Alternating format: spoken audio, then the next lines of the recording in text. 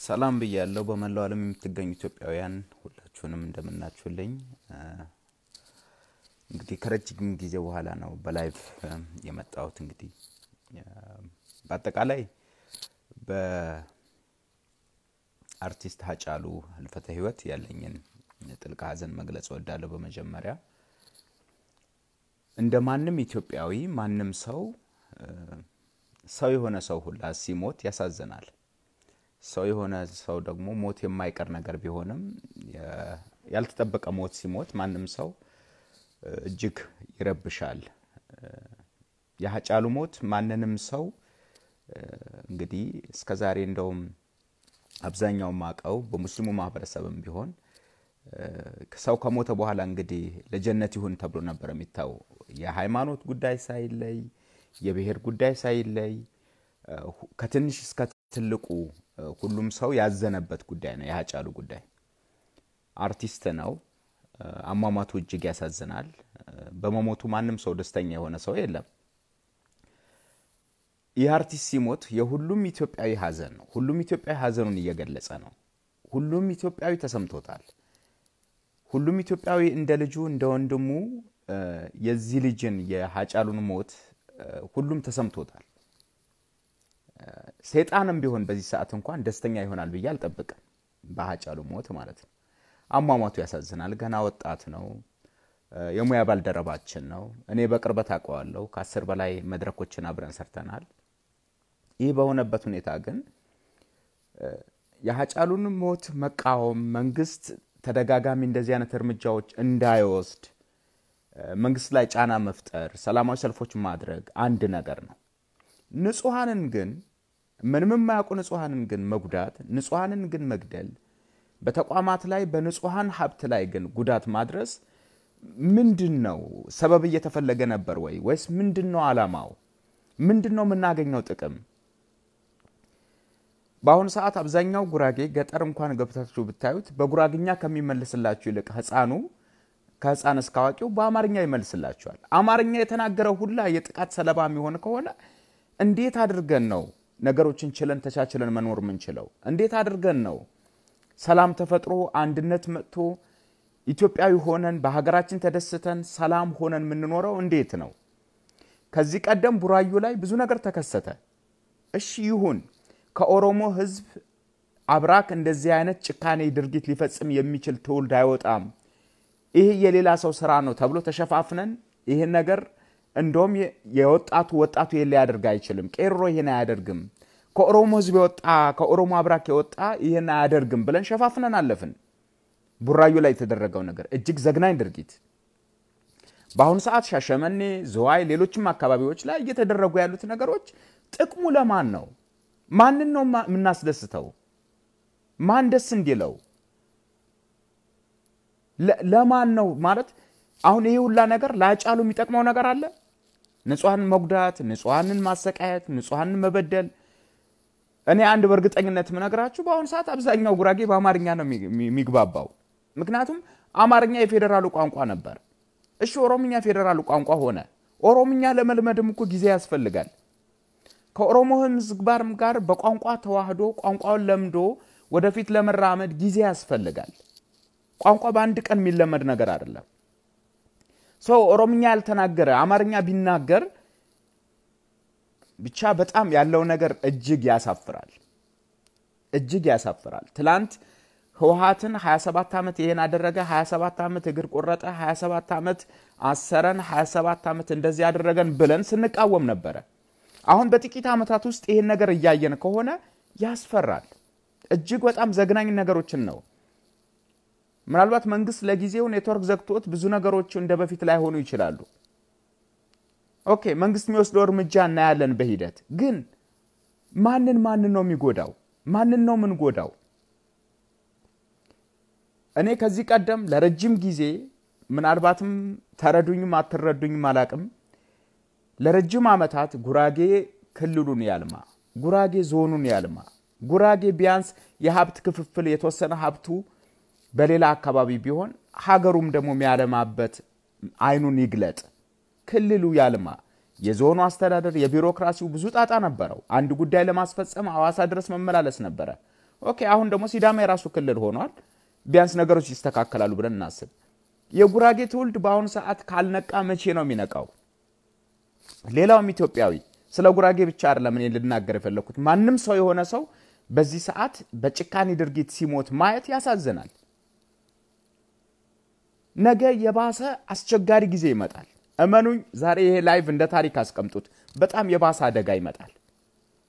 ካሁኑ ነገሮችን ማስተካከል ግድ ይለናል ካሁኑ ነገሮችን ልናያቸው ይገባል ይሄ አሁን እየተደረገ ያለው ነገር የማንቂያ ደወል ሊሆነን ይገባል እንግዲህ ከክልል ይውጣ አይተነዋል ከዚህ በፊት ከዞን ይውጣ ከተለያየ ነገሮች መጥተዋል ነገስ ምንድነው የምንጠብቀው እስኪ የጉራጌ ባህል ሀብቶች አማራውም ሌላውም የደቡቡም ሌሎችም ማለት ነው ከሌሎች ተማሩ እስኪ ከሌሎች የሆነ ነገር እስኪ ልምዱ ሰዱ ለምሳሌ ጉራጌ አካባቢ ወልቂጤ ብትሄዱ የጆካ ሶሬሳ እና ደሳለኝ ሎጅ ጋሽ ወልዴ ደግሞ ምድብር በቃ እነዚህ ሰዎች ሮል ሞዴል አራያ ሊሆኑን ይገባል እኛም ደግሞ ልናመሰግናቸው ይገባል እንደምንም ቀስ በቀስ እስኪ ያላችሁን ያብ ከወራቤ ተማሩ የ15 አመት ታሪክ ያላት ወራቤ በአሁን ሰዓት በራሷ ተወላጆች በጣም ጥሩ ከተማ እየሆነች ነው ነገ መሸሸጊያቸው ይሆናል መደበቂያቸው ይሆናል የክፉ ቀን ደግሞ የመጣ ቀን ማረፊያቸው ይሆናል በአሁን ሰዓት እየተደረገ ያለው ነገር እጅግ የሚያሳፍርም የሚያስዘነግጥም ምንም ማያውቁ ንጹሃን በጣም ይረብሻል እኔ ጉራጌ ዞን ላይ አጠቃላይ ኮሊሶ ወደዛ በትሄዱ 3 አልበሞች አሉ ከመላኩ ቢረዳ በላይ አጫሉ ይደመጣል ካብዛኞቹ ጉራጌኛ ከኔ በላይ ታዋቂ ሆኖ ድምጻውያን አሉ በጉራጌ ዞን ከነሱ የባልተናነሰ ያጫሉ ይደመጣል የጉራጌ ህዝብ ላጫሉ ክብር አለው የአማራው ህዝብ አማራ ክልል ይደመጣል ትግራይ ክልል መቼም ሁሉም ኢትዮጵያዊ ይሄ ልጅን ይወደደበት ይሄ ልጅን እኮ ስራው ነው በስራው በሙዚቃው ይወደዋል የፖለቲካ አመለካከት ላይ ሌላ የተለያየ ሐሳብ ሊኖርን ይችላል ሰው ነው ወጣት ነው በመሞቱ ብዙ ኢትዮጵያዊ ያዝኗል በአገር ውስጥም በውጭም ሶ ንጹሃኖች ምን አደረጉ ንጹሃኖቹ ምን ያቃሉ ቦታው ላይ ነበሩ የሚያውቁት ነገር አለ ያደረገውን አካል መንግስት አፈላልጎ እንዲይዝ መረጃዎችን መሰብሰብ መንግስትን መደገፍ በሁኔታው ሰላማዊ ሰልፍ ማድረግ ማንንም እኮ ሰላማዊ ሰልፍ ቢያደርገው እኮ ከጎናችሁ ነን ወንድማችን ነው በወንድማችን ሞት እኛም ከጎናችሁ ነን ሰላማዊ ሰልፍ ሰላማዊ በሆነ መልኩ ቢደረግ ተቃውሞ የለንም ዛሬ ነው የኔ ቤተሰብ የዛሬ አንድ ኢትዮጵያዊ ያለ ምንም ምክንያት ምንም በማያውቀው ነገር ያውን በሰቃቂ ሁኔታ መግደል እኮ አንድ ነገር ነው ከተገደለ በኋላ እንደገና ሌላ ነገር ማድረግ ምን ማለት ነው እንዴ ምን እየሆናችሁ ነው እንዴ በኦሮሞ ዘመን የኦሮሚያ ልጆች ስልጣን በመያዛቸው ኢትዮጵያ ተረጋጋች ኢትዮጵያ ሰላሟን አገኘች ኢትዮጵያ መልካም ሆነች ኢትዮጵያ አደገች እንዲባል ማድረግ እየቻላችሁ ገና ካሁኑ አብይ ስልጣን ላይ ከወጣ 2 አመት 3 አመት ሳይሞላ እርስ በርሳችን እንድንፈራ በሀገራችን ላይ ስቃ እንድናይ ከሆነ እንዴ ጥቁር ታሪክ ተጽፎ እንዲያልፍ ለምን ትፈልጋላችሁ ምን ያድርጉ ንጹሃኖቹ እስኪ አሁን በአጫሉ ሞት ወይም አጫሉ የተገደለው አዲስ አበባ አጫሉ ህይወቱ ያለፈው አዲስ አበባ ገላን ነው ዝዋይ ያለው ምን ያቃል ሻሸመኔ ያለው ምን ያቃል ሌላ ኦሮሚያ ክልል ውስጥ ያለው ምን ያቃል መረጃው የለው ወይ ግደሉልኝ አላለ ምን ያቃል ማለት ምንድነው እየተደረገ ያለው እንዴ እንደው አንዳንድ ጊዜ እኮ ማለት ነው በብሔር መደራጀት ወይም በብሔሬ ተጎድቷል ብሔሬም የሆነ የተሻለ ነገር ያስፈልገዋል ብሎ ማለት አንድ ነገር ነው ግን የብሔርን ጉዳት ለመግለጽ የሌሎችም ብሔሮች ማጥቃትና መጉዳት ግን ምንድነው አሁን ሻሸመኔ ላይ የተደረገው ድርጊት ያሳፍራል ነገ ልጆቻችሁ የሚማሩበት ወንድሞቻችሁ የሚማሩበት ትምህርት ቤት ወደመ ማን ነው የሚጎዳው ያ ባለሀብት እንዴት ሆኖ እንዳመጣው እሱ ነው የሚያውቀው እዛ ያሉት ንጹሃኖች ምንድነው የሚያውቁት? ምን አድርገዋል? አጫሉ ህይወቱ አለፈ። እንዴት ነው? ማን ነው ሊያደርግ የቻለው? ከመንግስት ጋር ህዝቡ ተባብሮ ወንጀለኞቹ ለፍርድ እንዲቀርቡ ማድረግ እየተቻለ አሁን በሚደረገው ድርጊት ግን ወንጀለኞቹን መደበቅና መሸሸግ ወንጀለኞቹ ትክክል ናቸው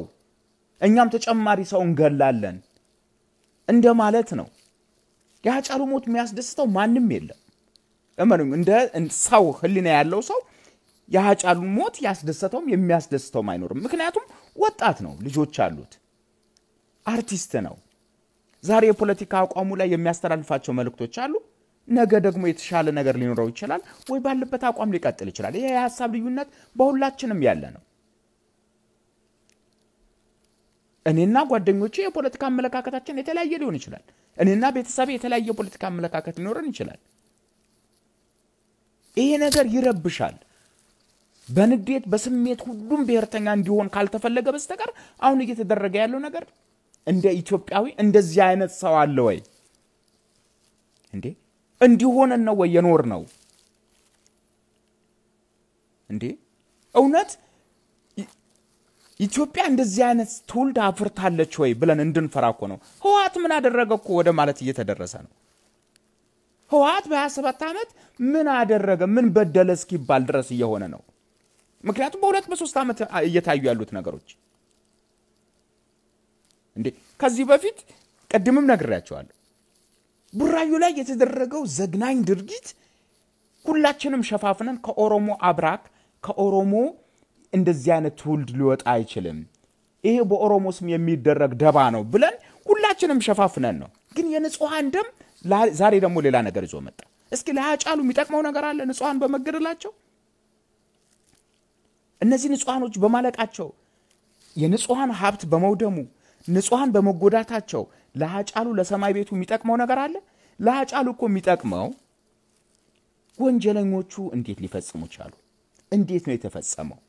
እንዴት ነው ከመንግስት ጋር መረጃ ሰብስበን መረጃውን አጠናክረን ለፖሊስም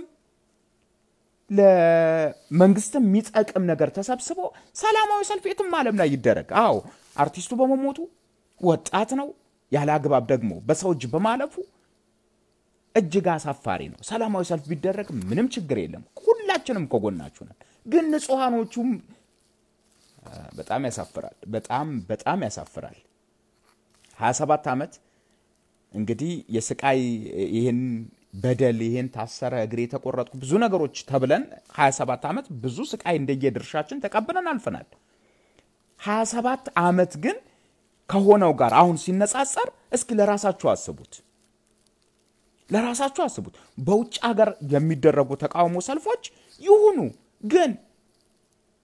አንዱ የሚደግፈው ይኖራል፣ አንዱ የሚቃወመው ይኖራል። ያለፈው ስርዓቱ እኔ የምቃወመውን አብረህ ተቃወም አይደለም። እኔ የምደግፍበት የራሴ ነገር ይኖራል፣ እናንተ የምትቃወሙበት የራሳችሁ ምክንያት ይኖራችኋል። የሐሳብ ልዩነታችን መከባበር መቻል አለበት። ልክ ጥቁርና ነጭ፣ ቀይና ግራ፣ ፊትና ኋላ እንደሚባለው በዚች ዓለም ላይ የመኖሪያችን መርህ ሁለት ናቸው። የሚቃወም ይኖራል፣ የሚደግፍ ይኖራል፣ የሚጠላ ይኖራል፣ የሚወድ ይኖራል። ይሄ የማይቀር ነው። በጣም የሚረብሸው ነገር በአሁን ሰዓት አብዛኛው ኢትዮጵያዊ የሚግባባው በአማርኛ ቋንቋ ነው። ይሄ ቋንቋ ደግሞ መጥፊያ ከሆነ በጣም ከባድ ነው የሚሆነው። ኦሮምኛ ለመልመድ ጊዜ ያስፈልጋል፣ ትግርኛ ለመልመድ ጊዜ ያስፈልጋል። ቀስ በቀስ ብዙ ነገሮች ምን እንቀበላቸው። የሰው ልጅ አረብኛም እንግሊዝኛም ሌላም ቋንቋ ይለምዳል፣ ችግር የለውም። ጥላቻው ከዛ ጋር አይደለም። ምንም የማያውቁ ሰዎች ነገ የሚሆነው ነገር ግን ጥሩ አይሆንም። የንጹሃን ደም ዛሬ የሚፈሰው የንጹሃን ደም ነገ ለልጅ ልጆቻችሁ ዛሬ ያፈሰሳችሁ ደም ህግ ላይ ያያችሁ ይችላል፣ ሰው ላይ ያያችሁ ይችላል። ግን ደምን ይጠራል። በአጠቃላይ በንጹሃን የሚደረገው ነገር እኔ እንደ አንድ ኢትዮጵያዊ ምደግፈው አይደለም፣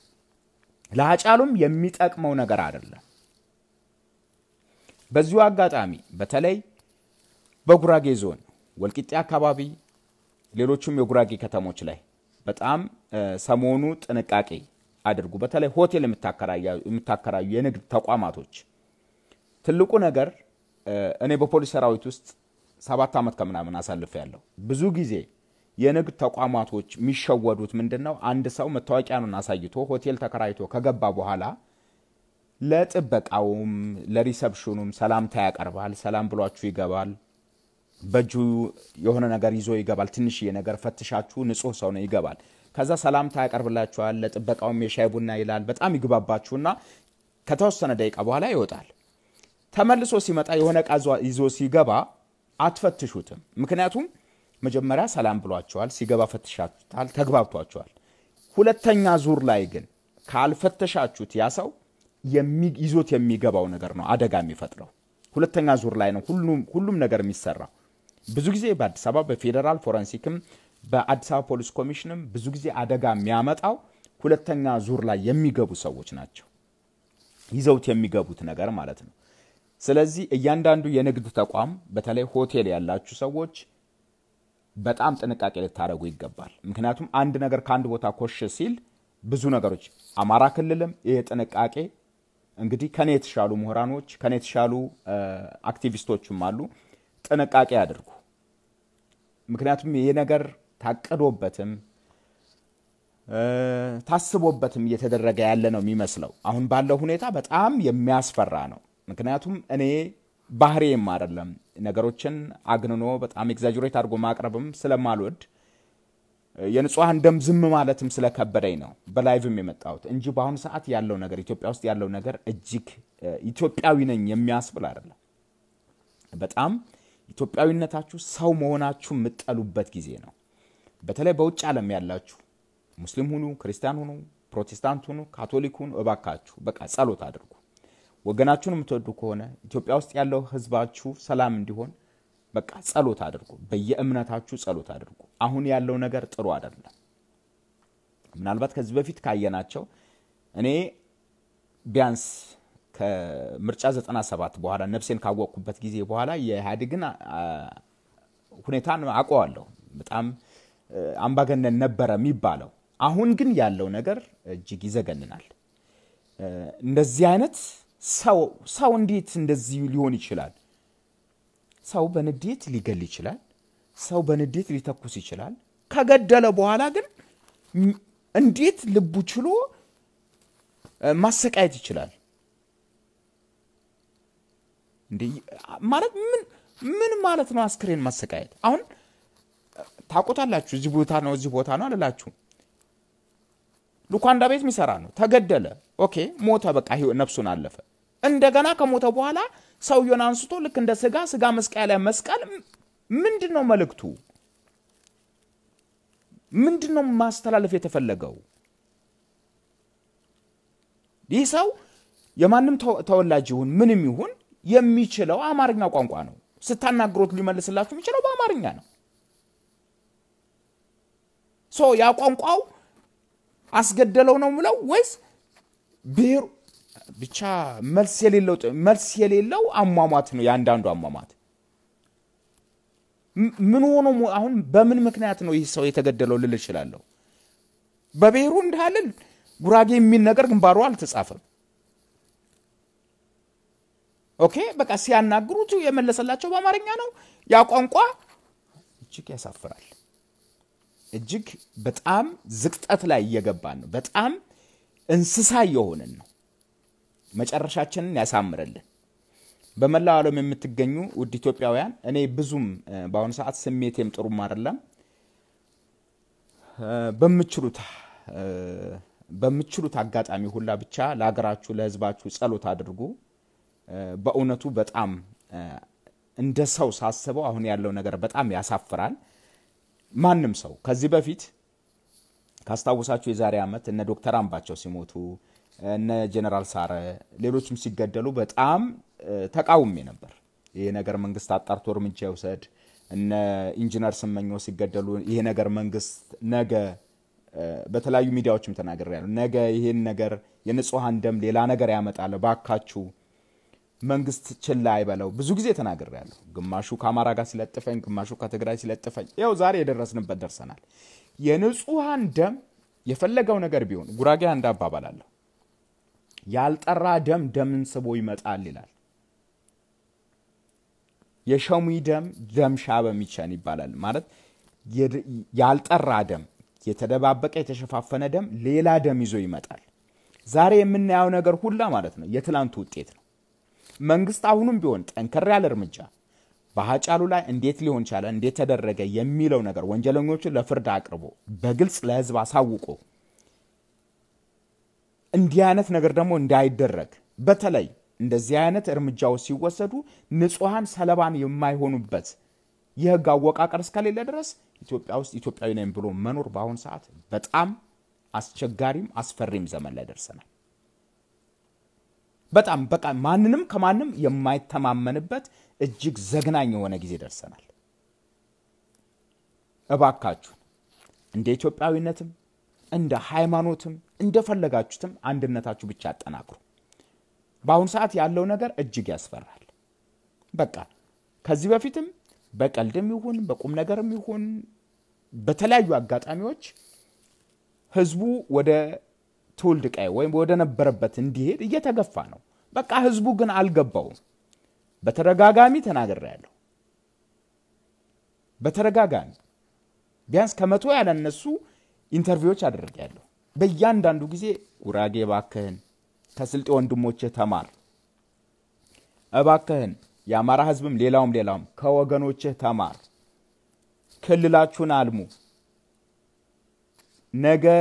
መሸሸጊያችሁ ይሆናል የችግር ቀን ይመጣል የባሰ ቀን ይመጣል በነገራችን ላይ ጉራጌ ክልል ምናም ሲባል አዲስ ፋሽን አይምሰላችሁ ወይም ሌላው ክልል ስለሆነ ክልል እየጠየቀ አይምሰላችሁ ክልል 7 ጉራጌ ክልል 7 ነበር እንዳሁኑ በክልል አወቃቀር ሳይሆን የጉራጌ ክፍለ ሀገር ጨቦና አውራጃ ይባል ነበር የነበረ ነው ያሁኑ ትውልድ ጉራጌ ክልልነት ይመለስለት ቢል አዲስ ነገር አይሆንባችሁ ይሄን ታሪክ እንደፈለጋችሁ አገላብጣችሁ ብታዩት ክልል 7 በጉራጌ ክፍለ ሀገር የጨቦና አውራጃ የነበረ ነው ግን ምን ያህል ንቃተ ህሊናችንን ዳብሯል ባለሀብቱ ምን ያህል ፈቃደኛ ነው ምሁራኑ ምን ያህል ፈቃደኛ ነው የሚዲያ ሰዎች ምን ያህል ፈቃደኛ ናቸው የሚለው ነገር ገና መሰራት አለበት አሁን የምታዩት ነገር ደባብ ቀን ብናልፈው ብንሸፋፈነው እመኑኝ ከዚህ በፊትም ቡራዩ ላይ አይተነዋል ይሄን ትውልድ እንደዚህ አይነት ዘግናኝ ድርጊት ከኦሮሞ ህዝብ ወጣ አያደርግም አሁንም ቢሆን ያንን ነው ምንለው አሁንም ቢሆን ይሄን ድርጊት ከኦሮሞ አብራክ የወጣ ሰው ይሄን ያደርጋል ብለን አናስብ በአጠቃላይ ሰው የሆነ ሰው ያደርጋል ብዬ አላስብም እኔ ሰዎችን መግደል ከገደሉ በኋላ ሬሳን መጎተት ሬሳን ማቃጠል እንዴ ሬሳኮ ክቡር ነው ዛሬ ገደልክ እንጂ ነገ ሞተ ምን እንደምትሆን አታቀው ዛሬ ገለህ እንደ ስጋ ብረት ላይ ሰቀልከውን ሰው ደሙ ነገ አንተ ደሙ የሲኖቶራ ከራክ ራት ያረጋል አንድ መኪና 7 እና 8 ሰው ይፈጃል አይደል ይሄ ደም ታዩታላችሁ የንጹሃን ደም እጅግ መጥፎ ዘግናኝ ነገር ባገራችን ያመጣል መንግስት በተረጋጋሚ ተናግረያለው ሌሎች ምሁራኖች ተናግረውታል የህግ መላላቱ በጣም ባገራችን ላይ የሥርዓት አልበኝነት እንዲነክስ አድርጓል ሥርዓት አልበኝነቱ እየነገሰ ነው መንግስት ዝምታን በተረጋጋሚ መርጧል ዲሞክራሲ እንደዚህ አይደለም መጀመሪያ ዲሞክራሲ ማለት መብቴና ግዴታዬን ሳቅ ነው መብቴ ምንድነው ግዴታዬ ምንድነው እንደ ዜጋ እንደ ወጣት እንደ ሰው የኔ ግዴታ ምንድነው እንዴ ዲሞክራሲ ማለት እኮ መግደል አይደለም ዲሞክራሲ ማለት እኮ የገደልከውን ማሰቃየት ማለት አይደለም ትላንት ያን ሁላ የተለፋው ትላንት ያን ሁላ ነገር የሆነው ትላንት ያን ሁላ ወጣት ያለቀው ለዛሬ ስቃይ ከሆነ የትላንቱ አይሻለንም ነበር ወይ እንዴ ምንድነው ለውጡ ኢትዮጵያ ውስጥ አሁን ባሁን ሰዓት ምንድነው ለውጡ ደሃው ገንዘብ ቆጥቦ ኮንዶሚኒየም ይተባበቃል አይ ደሃ በቆጠበው ገንዘብ ወይ ገንዘቡ አልወሰደ ወይ ቤቱ አልተሰጠው በደሃና በሀብታም መካከል ያለው ልዩነት የሰማይና የምድር ያህል ሆኗል ኑሮ በጣም ከብዶታል ደሃው ሀብታሙ ደግሞ መኪና ከመኪና ይቀያየራል እንዴ ግራ አጋቢ የሆነ ነው ኢትዮጵያ በአጠቃላይ ብቻ በመላው ዓለም ያላችሁ እኔ ውድ ኢትዮጵያውያን ስሜቴን ነው ባሁን ሰዓት ያለው ነገር እጅግ ይሄን ነው ብያል ነግራችሁም በጣም ዘግናኝ ነው በአገራችን ያለው ነገር ይሄም ከሰው የሚጠበቅም አይደለም ሁላችሁም እንደየእምነታችሁ ባካችሁ ጸሎት አድርጉ በተለይ ይሄ ጥላቻ ንግግር እባካችሁ በተለይ የክፋት አንዱ ላይ ሊቀሰቀስ የሚችል ነገር አታድርጉ ዜጎች ግን ባገኙት አጋጣሚ የተወልደ ያቃያቸውን ያካባቢያቸውን ቢያለሙ ቢያሳድጉ ምርጫዬ ነው ምክንያቱም ይሄ ነገር የምናገረው ያለ ምክንያት አይደለም እኔ አሁን ክልልን መጥራት አልፈልግም ድምጻዊ ቀመር የሱፍ በቅርብ ቀን ሲናገር ነበር እኔ ከመናገረው እዛው የዛው ትውልድ የሆነው ድምጻዊ ቀመር የሱፍ የተናገረውን ገብታችሁ አዳምጡት ሌሎችም አካባቢዎች ይሄን ይፈጸማል ስለዚህ ባሁን ሰዓት ቋንቋ ከቻልክ ከ50ያ ጋር ብቻ መኖር የምችልበት ዘመን ላይ ነው ይሄ ነው በቃ መርሁ በተወለድክበት አካባቢ ብቻ ታጥረህ መኖር ነው በቃ ያለህ ምርጫ እንግዲህ ጠቅላይ ሚኒስትር አብይ አህመድ ከመጡ በኋላ ለሲዳማ ክልል የሲዳማ ክልልና አጽድቀዋል የወላይታ ክልልም ሌሎችም ይፈልጋሉ ላንዱ የተሰጠው ላንዱ አይነፈግም ብለዋል ራሳቸው ሳይፉ ፋንታውን ላይ ቀርበው ጠቅላይ ሚኒስትር አብይ አህመድ የተናገሩት ነው ቃል በቃል እንደውም ለጉራጌው የተፈቀደው መብት ለወለኔው ለሌላው የሚከለከል መሆን የለበትም ብለዋል ስለዚህ ሁሉም መብቱን የመጠየቅ መብት ትንሽ መብቱ ነው ሌሎቹ መብታቸውን ሲጠይቁ በየርታኛ ምናምን ብላችሁ ለማሸማቀቅ አትሞክሩ ህገ መንግስት መብታቸውን እስከፈቀደላቸው መብታቸው እስከሆነ ድረስ መብታቸው ሲጠይቁ አይንኳችሁ አይበድሏችሁ እንጂ መብታቸውን ሲጠይቁ አታሸማቋቸው ያለውን ነገር ያያያችሁት ነው እንዴ እኔ በዚህ ቢያንስ ከአመት በፊት የነበረው አቋሜ ስለ ክልል ስለምናም በጠይቁኝ ደስተኛ አይደለሁም በተወሰነ መልኩ ክልላችሁን አልሙ አካባቢያችሁን አልሙ የሚለው ነገር ነበር አቋሜ አሁን ግን ስታዩት እንዴ በጣም አስቸጋሪ ነው ከኔ ስለማይጠበቅ ይሄን ብያል እናገራችሁ እንጂ በጣም ብዙ ነገሮች በኔ እንኳን ማለት ነው እኔ እንደ አንድ ግለሰብ ብዙ ነገሮችን አይቻለሁ ብዙ ነገር እናልፈያለሁ ትላንት ግን ከ3 አመት ከ4 አመት በፊት የኦሮሞ ደም ነው የአማራው ደም ነው የትግራዩ ደም ነው በሙዚቃዬም በምንም አብሬያቸውም የነበርኩትም የኦሮሞ ወንድሞቼ የአማራው ወንድሞቼ የትግራይም ሌሎችም ከኔ ጋር የተሰደዱ ናቸው ብዙ መከራዎችን አብረና አሳልፈናል ከስር ቤት ጀምሮ ዛሬ ግን ነገሮች ተቀያይረዋል እንደ ግለሰብን የሚቸግረኝ ነገር ላይኖር ይችላል እኖራለሁ ግን እንደ ህዝብ እንደ ሰው ስናስበው ግን ነገሮቹ በጣም ተቀያይረዋል ባትረዱ ባደግፏቸው እንኳን መብታቸውን የሚጠይቁትን ህዝቦች አታሸማቋቸው ምክንያቱም ዛሬ የምታዩት ነገር ነው ሞታው እንኳን አስክሬናቸው እንደ ሰው እኔ በጣም የሚገርመኝና የሚዘገንነኝ ነገር ነው ማለት ለምን እንደሆነ አላውቅም በውትድርና አልፌያለሁ መሳሪያ ይዣለሁ ማለት ሞትን ያናህለ የሚያስፈራኝ ሰው አይደለሁም ግን አስክሬን የሚለው ነገር እኔ በተወለድኩበት አካባቢ በጉራጌ ማህበረሰብ ሙስሊሙን ክርስቲያን ጴንጤዩን ካቶሊክ በፈለገው ነገር ይሁን አስክሬን ሲሄድ ካየን ለቅሶ ላይ እንወቀው ብሔሩ አማራ ይሁን ኦሮሞ ይሁን ትግሬውን ምንም ይሁን ብሔሩ ሰው በመሆኑ ብቻ ጣሊያናዊ ይሁን እንግሊዝ ይሁን አስክሬን ሲሸኝ ያስከው ነቃ ጥለህ አስክሬንን ባንድ እጅ ቢያንስ ይሄ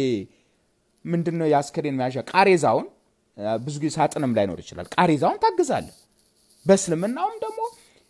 የሙስሊሞችን የከፈንን ታግዛለ አስክሬን ክቡር ነው እንዴ አስክሬን በጣም እኮ የሰው ልጅ ይሙት ችግር የለውም ሞት ምንም ብርቅ አይደለም የተፈጥሮ ውርሳችን ነው በመኪና ልንሞት እንችላለን በተለያየ ነገር መሞት ምንም ማለት አይደለም አስክሬን ግን ምናህል ጭካኔ ምናህል አውሬነት ብንላበስ ነው አስክሬን ማሰቃየት ምን መልስ አይሰጣችሁ አይናዘዝ ብሔሩ አይናገር ሞቷል መጀመሪያ ነፍሱ ጠፍቷል በቃ አላህሚውን እግዚአብሔር ጌታ ኢየሱስም ማንንም በሉት በቃ ፈጣሪ ብቻ ነፍሱን ተቀብሏታል እሱ ለገነት ሆኗል ግን አስክሬኑ የምታሰቃየው ሰውዬ ነገ ምን አይነት እንዴ ወልደ ምን አይነት ልጆች ሊኖሩህ ነው ምን አይነት ቤተሰብ ልትመሰርቱ ነው እንዴት እንደዚህ እንጨካከናለን እኔ ምን አይነት የሰው ልጅ ምን ቢሆን ነው እንደዚህ ሊሆን የሚችለው ሰውን ገድሎ አስክሬን ማሰቃየት እስኪ ሻሸመኔ ላይ የሆኑት ነገሮች እንደው በሂደት መንግስት በፈቃደኝነት ሚዲያ ተሸፋፍኖ ካልቀረ እንደቡራየው ይውጣ ከተባለ ከዛ በኋላ ኢትዮጵያዊነታችሁን ተጣሉታላችሁ የሆነው ነገር ተጣሉታላችሁ ያስጠላችኋል ሰሞናችሁ ዛሬ ሁሉም የክልልነት መብት ይጠይቅልኝ ዞኔ ላልማ ምናምን የሚለው ወዱ አይደለም ኢትዮጵያዊነት ከማናችንም ደም አይወጣም ግን አማራጭ ጠፋ ኢትዮጵያዊነት ማለት የትኛው ነው እኔ መንገድ ላይ ቦርቅ እኮ ማለት ነው የሚያነሳኝልም ዛሬ